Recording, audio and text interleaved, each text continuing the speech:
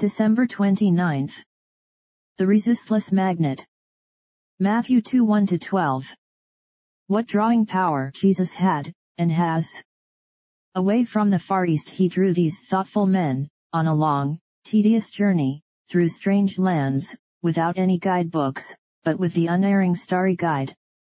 And he hasn't changed. He still draws men, from east and west and every other point of the mariner's compass, and from every point and angle of the compass of need and difficulty. Let's hold Jesus up. Men will come to him. They can't help it.